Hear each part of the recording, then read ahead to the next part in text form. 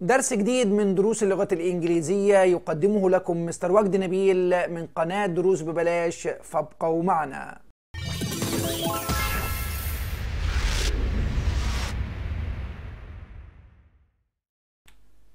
أعزائي طلاب وطالبات سنة تانية إعدادي، وصلنا إلى حل النموذج الرابع في كتاب المعاصر المراجعة النهائية 2022. في أول تعليق أسفل الفيديو هتلاقي رابط، لما تضغط عليه هيوصلك لقائمة تشغيل أو بلاي ليست هيكون فيها كل الفيديوهات الخاصة بحل النماذج السابقة. الفيديو اللي قبل ده مباشرة كان حل النموذج الثالث، اللي قبله الثاني، وبعد كده كان في فيديو مميز جدا أهم 40 جملة إنجليزي تصحيح أخطاء، واللي كان قبله أهم 60 جملة اختيار من متعدد. كمان قبل نهاية الفيديو ب20 ثانية هتظهر لك شاشة النهاية أو إند سكرين، أرشح لك 3 فيديوهات مهمين جدا ممكن تشوفهم بعد نهاية هذا الفيديو مباشرة. نبدأ مع بعض يا مستر وجدي. سامبل تيست 4 عندنا اللي معاه كتاب المعاصر بيج 82 صفحة 82. السؤال الاولاني يا حبايبي، خلاص احنا عرفنا واتظبطنا كده شكل الامتحان ايه. الامتحان من 35 درجة مدته ساعتين. عندنا السؤال الاولاني listening، بيقول لي listen and choose the correct answer from A B C or D. بتستمع الى تكست كده من حوالي 25 الى 30 كلمة المدرس. طبعا بيبقى عندك الاسئلة اختيار من متعدد، ما الا انك بعد ما تسمع listening part بتكتبوا الإجابات المطلوبة فقط في كراسة الإجابة، والسؤال ده عليه 4 درجات. هقول لك جزء listening twice مرتين. Last winter Tamer traveled to England. He wanted to learn English, so he went to a language school in London. He had a wonderful time there. Again. Last winter, Tamer traveled to England. He wanted to learn English, so he went to a language school in London. He had a wonderful time there.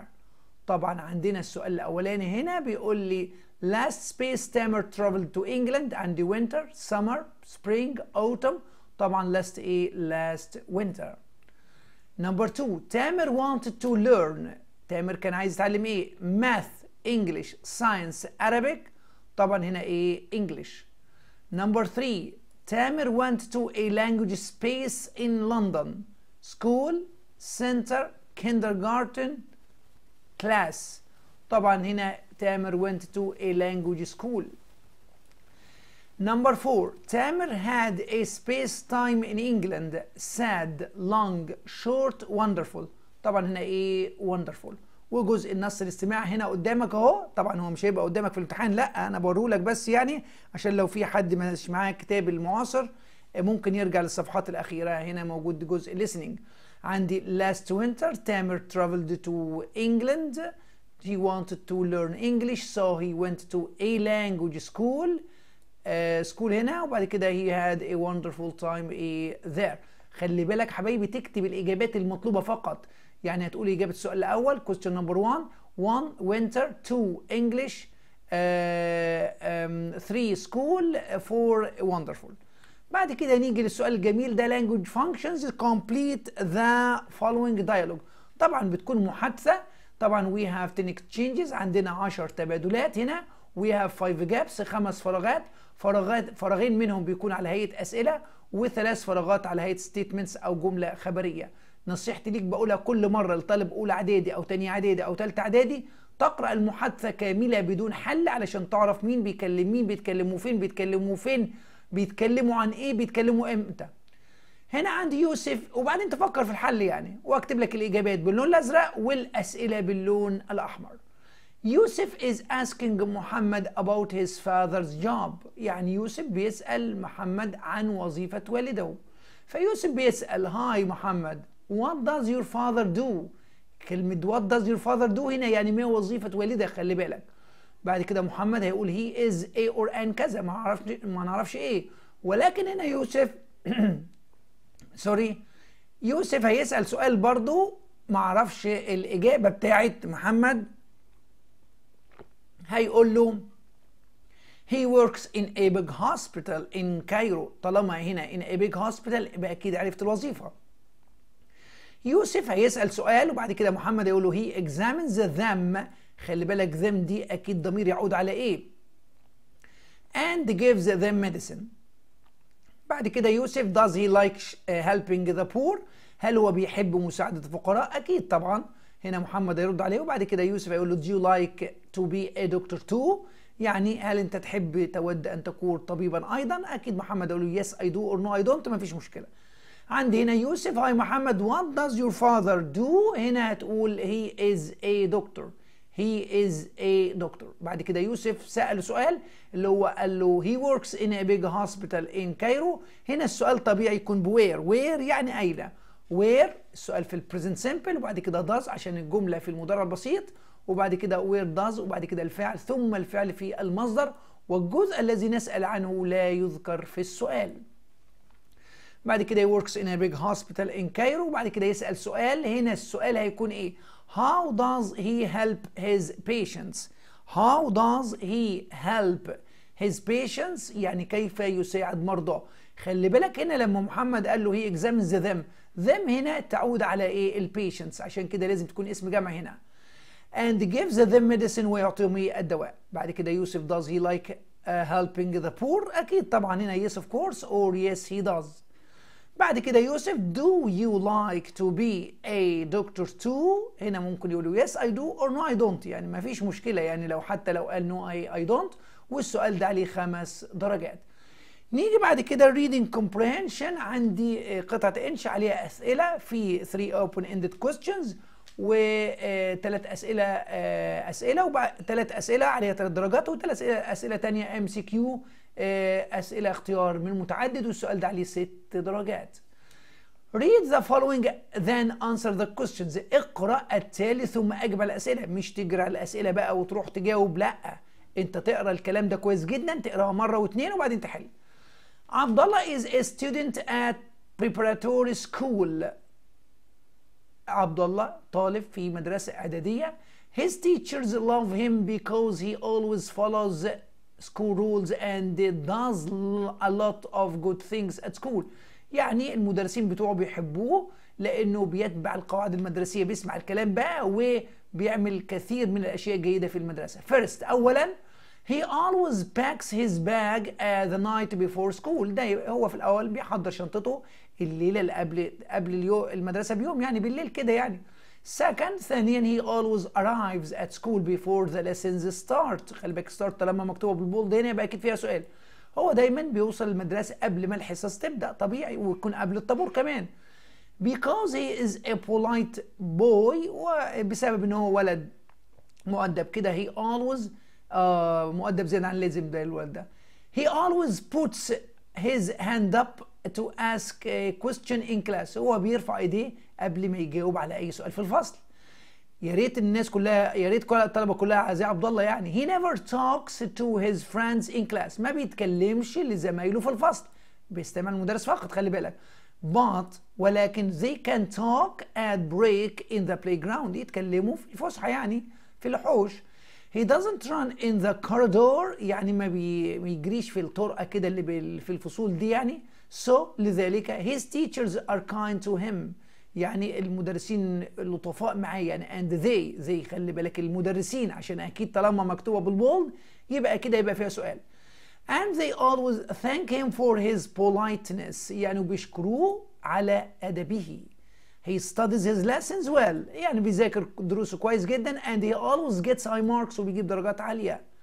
the teachers المدرسين المعلمون او المدرسين او المعلمين at his school advise all the students. بينصحوا كل الطلبة to be clever and polite like him.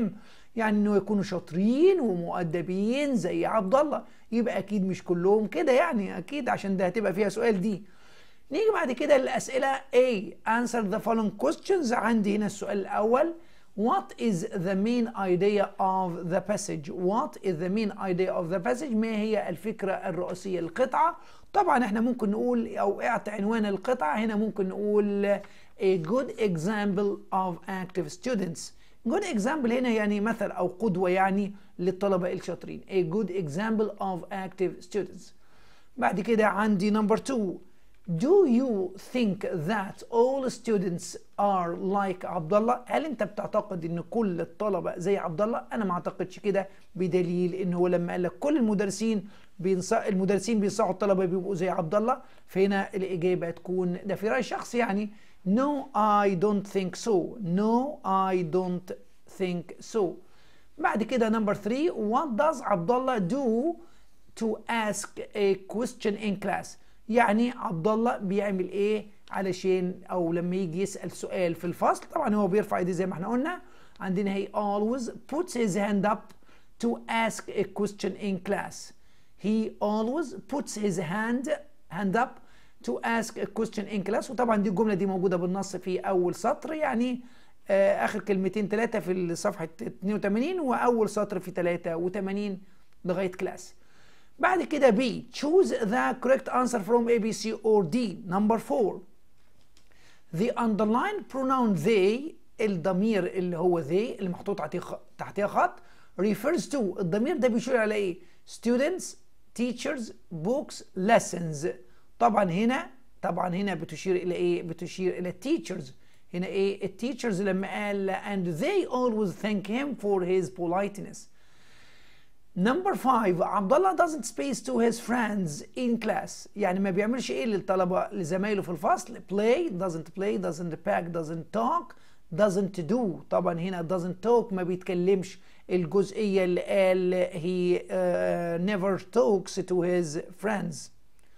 بعد كده عندي number 6. the underlined word start. كلمة start لما قلناها بتشير إلى إيه أو معناها إيه؟ لما قلنا هنا start يعني begin أو يبدأ، يعني close, call, teach, begin. السؤال ده عليه 6 درجات. بعد كده عندي vocabulary and structure اللي هو التراكيب والمفردات والتراكيب اللي هو جزئية الكلمات، والجرامر بيدي لك 10 جمل، 7 جمل يخص الكلمات و3 جمل يخص الجرامر. choose the correct answer from A, B, C or D. number 1. I space a room with my sister. there are 2 beds. يعني أنا إيه الأوضة دي اللي مع أختي في سريرين. do, cry, share, play. طبعا هنا share يعني يشارك. هنا طبعا المعاني السهلة جدا اللي مش محتاجة ترجمة مش هنترجمها علشان وقت الفيديو. number 2. when I go to a new place. لما بتروح مكان جديد I like space friends talking, giving, doing, making. طبعا خدنا الاكسبريشن ده to make friends يعني يكون صداقات، يبقى when I go to a new place I like making friends. number 3. the space pumps blood around the body. ايه العضو في الجسم اللي هو يضخ الدم حول اجزاء الجسم؟ عندي برين العقل، هارت القلب، الليفر يعني الكبد، ستومك اللي هو المعدة. طبعا الإجابة الصحيحة هنا ايه؟ the heart. number 4. it's good for tourists to take a space with them in historic places. يعني شيء من الجيد للسياح انهم يأخذوا او يصطحبوا مين او ايه؟ with them معهم في الاماكن التاريخية. doctor, teacher, guide, pilot. طبعا هنا pilot يعني طيار، عندنا guide اللي هو مرشد، وبعد كده مرشد سياحي يعني teacher مدرس او معلم، عندنا دكتور طبيب. بعد كده ننتقل لبيج 84 صفحة 84. عندي number 5. عمر is a space person. his room is not arranged. يعني ايه؟ اوضته مش مرتبة خالص، يبقى اكيد الولد ده فوضوي. يبقى هنا عندي tidy, messy, clean, good. طبعا هنا ايه؟ messy. tidy يعني مرتبة ومنظمة، عندي clean يعني نظيف، good يعني جيدة. number 6. a space is a person who asks others for money as he is poor. يعني من الشخص اللي بيطلب من الناس المال الفلوس لأنه فقير. طبعا عندك volunteer متطوع، liar كذاب، beggar يعني شحاذ أو اللي هو اللي بيستعطي يعني المتسول. عندك beggar خلي بالك دي بي اي دبل جي اي ار ودي بي اي جي جي اي ار. طبعا هنا دي شورت اي وهنا دي شورت اي، دي تتنطق beggar ودي تتنطق bigger. طبعا هنا الحل الصحيح هنا ايه؟ beggar. بعد كده نمبر 7 سبيس توريزم كومبانيز، شركات السياحه ايه اللي ار فيري امبورتنت، اللي هي الشركات ذات الانشطه الغير ملوثه للبيئه. خلي بالك زي ما خدنا جرين انرجي، هنا برضو هناخد بلاك جرين وايت يلو، طبعا هنا جرين توريزم كومبانيز. بعد كده عندي نمبر 8 ماونت كينيا، جبل كينيا is not space ماونت كليمنجارو اللي موجود في تنزانيا اللي في قارة أفريقيا. عندي high as high as higher highest، طبعا هنا أنا مش المقارنة هنا مش هاخد higher عشان ما فيش كلمة ذان، ما فيش هاخد highest عشان ما فيش ذا، مش هاخد high لأن أنا ما بتكلمش عنه فقط، ولكن هنا المساواة بس هنفيها، هقول ماونت كينيا is not as وصفة as ماونت كليمنجارو، يعني جبل كينيا ليس عاليا أو ليس مرتفعا مثل جبل كليمنجارو. نمبر 9 طبعا 8 9 10 ده بيكون جرامر. How space eggs do you need؟ How space eggs do you need؟ يعني عايز أقول لك كم عدد البيض التي تحتاجه. عندك much many long often، طبعا هنا او لونج مش هتنفع خالص، امشي بطريقه الاستبعاد، امشي بالطريقه اللي هي الجمل اللي انت الكلمات اللي مش هتاخدها اطلاقا. هاو ماتش اجز ما ينفعش هاو ماتش يجي بعدها uncountable noun وبعد كده او اوفن اجز، لا هنا هاو ميني اجز، هاو ميني اجز كام عدد البيض. بعد كده عندي نمبر 10 احمد سبيس درينك كوفي فور بريكفاست، يعني الجمل دي كلها من الاخر انا عايز اقول احمد ما بيشربش كوفي فور بريكفاست. خلي بالك هنا طبعا جملة منفية، هنا مش هينفع انفي بدونت لان مفيش حاجة اسمها هي دونت او احمد دونت. طبعا هنا برضو مش هاخد ازنت لان لو هي ازنت هتبقى يجي بعدها يا اما حرف جر يا اما صفة يا اما فيرب بلس ان جي. هنا مش هاخد نيفر لان لو قلت احمد نيفر هتبقى هنا درينك هتبقى فيها اس، لان وجود النيفر لا يلغي عامل اس، طبعا هي مش نيفر. إذا الإجابة الصحيحة هي doesn't، لأن هي doesn't ده نفي present simple، نفي المضارع البسيط don't أو doesn't يأتي بعدها فعل في المصدر، يبقى أحمد doesn't drink coffee for breakfast. خلي بالك الجملة دي بقولها تاني، لو في drinks لو في اس هنا أهو كنت هتاخد إيه never. بعد كده نيجي للسؤال الخامس question number 5 complete the sentences with the correct form of the word or words in brackets. طبعا هنا بيبقى مطلوب منك 4 جمل، ده يعتبر اختبار جرامر. يعني عندي نمبر 1 he space have to tidy his room it's really messy. خلي بالك خدنا الجزئية بتاعت have to و has to و had to.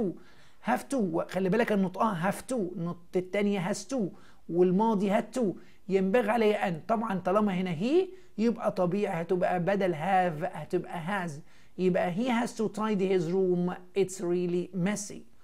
بعد كده نمبر 2 my uncle رشيد be born in 1961. طبعا هنا be اللي هي verb to be، verb to be يا مستر يعني am أو is أو are was or were، ولكن دي سنة منتهية يبقى ينحصر الاختيار ما بين was or were، was or ايه or were. طبعا my uncle رشيد دي دي يعني يبقى كأنه هي، يبقى طبيعي هنا هتبقى he was born in or my uncle رشيد was born in 1961.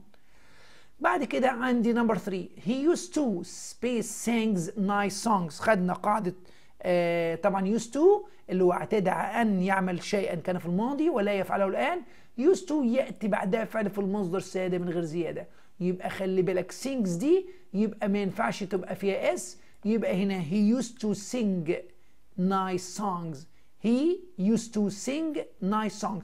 ولو كانت منفية برضو كانت هتبقى he didn't used to he didn't used to. بعد كده عندي نمبر 4 this car is space attractive than that car. يعني هذه السيارة طبعا جذابة أكثر من تلك السيارة تلك الأخرى. يعني طبعا عندي attractive وعندي than. هنا المقارنات طبعا ان احنا بنضيف للصفات القصيرة ER، ولكن الصفات الطويلة بنبقى قبلها more أو less. خلي بالك more أو less، يبقى this car is، وطبعا هقول more attractive than that car. خلي بالك هنا أنا ممكن أقول less attractive than، يعني لأن مفيش أسعار أو مفيش شكل عشان أحكم إن العربية دي يعني جذابة أكتر من دي، ما ممكن تكون هي التانية هي اللي أكثر جاذبية. فبالتالي أنا يهمني إنك تحط more أو less، يبقى more attractive صح او the less attractive ايه صح LESS. خلي بالك تكتب less attractive الاثنين سوري او more attractive. ليه؟ لانك لو حطيت more فقط او less فقط هيعتبرها المصحح هي مكان attractive فقط فتحسب الجملة خطأ. بعد كده السؤال الأخير عندي write a paragraph of about 90 words on. اكتب باراجراف. طبعا على القناة في أكثر من فيديو how to write a paragraph. طبعا هنا بيقول لك what you usually do on holidays. انت بتعمل ايه في الأجازات. خلي بالك أنا كتبت لك. طبعا لو انت بصيت أو لو حسبت يعني اقعد مع نفسك كده لو حبيت تعد هذه الكلمات هتلاقي الكلمات دي من غير العنوان بتاعها حوالي 100 يعني كم كلمة فوق أكتر من 120 كلمة. أكتر من 120 كلمة. طيب نيجي بعد كده نبدأ هنا بتحديدا 126 كلمة. تحديدا 126 كلمة. طبعا هنا في كتابة الباراجراف طبعا هنا بسيب اندنشن حتة صغيرة كده بمقدار سنتي وبعدين تكتب بقى. أنا شرحت تفصيليا في فيديو إزاي تكتب باراجراف في الاند سكرين في شاشة النهاية. هسيب لك برضو الفيديو الخاص بهاو تو رايت ا باراجراف. طبعا كيف يعني عادة انك بتقضي الاجازة وبتعمل ايه في الاجازات. هنا ممكن نقول انا كاتب لهم لك جمل ورا بعض وبكل جملة بلون مختلف. هنا ممكن نقول in the summer in the summer في الصيف I usually go on a holiday. بروح اجازات. فول ستوب وبعدين تبدأ جملة جديدة تبدأ كابيتال لتر.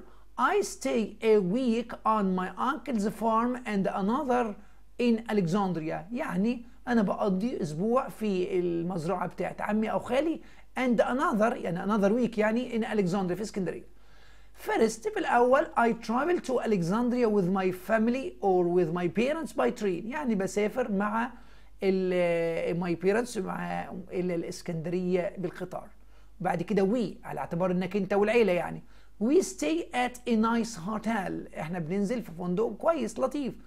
بعد كده every morning we go swimming. كل يوم الصبح بنروح السباحة نروح البحر يعني and enjoy sitting on the beach ونتمتع بالجلوس على الشاطئ. وبعد كده أنهيت الجملة وبعد كده تبدأ جملة جديدة. in the evening بالليل we do the shopping. خلي بالك تقول do the shopping أو go shopping. لو قلت go ما تحطش ذا يبقى go shopping أو do the shopping. بعد كده also أيضا we go to the cinema or the theater. يعني ممكن تروح السينما أو المسرح. طبعا أنا بكتب لك حاجات كتير وأنت ممكن تكتب غير يعني جمل أحسن من اللي أنا كاتبها كمان. after this week بعد الأسبوع ده خلص يلا تقضي يوم تاني أو أسبوع تاني. I leave my parents. أنا بسيب بابا وماما العيلة بتاعتي in Alexandria and travel to my uncle's farm by bus. وعمي ولا خالي واحد تاني خالي ولا قريبي تاني يعني بروح له ايه المزرعة بتاعته باي باص. there هناك I spend a very good day. يعني بقضي يوم جميل كده من ضمن الأسبوع يعني. that is شم النسيم. أنا افترض إن هو شم النسيم مثلا. I usually spend that day with my uncle. أنا يعني عادة أنا بقضي اليوم ده مع عمي أو خالي my aunt and my cousins or cousins. بعد كده الجملة انتهت. in the morning الصبح بقى we usually eat boiled eggs and beans. بناكل بقى بنفطر بقى بيض مسلوق بقى وحاجات جميلة قوي and beans والفول طبعا. for breakfast in the fields. وكمان الكلام ده ممكن يكون في الحقول. خلي بالك ممكن تقول in the fields وممكن ما تقولهاش مش مشكلة. بعد كده in the evening بالليل we enjoy singing and dancing. we enjoy singing and dancing. لو عديت الجمل دي من غير العنوان أو سوري الكلمات هتلاقيها 126 كلمة. كده يا حبايبي انتهينا من حل النموذج الرابع. ألتقي بكم في فيديو جديد مع حل النموذج الخامس. Thank you for watching.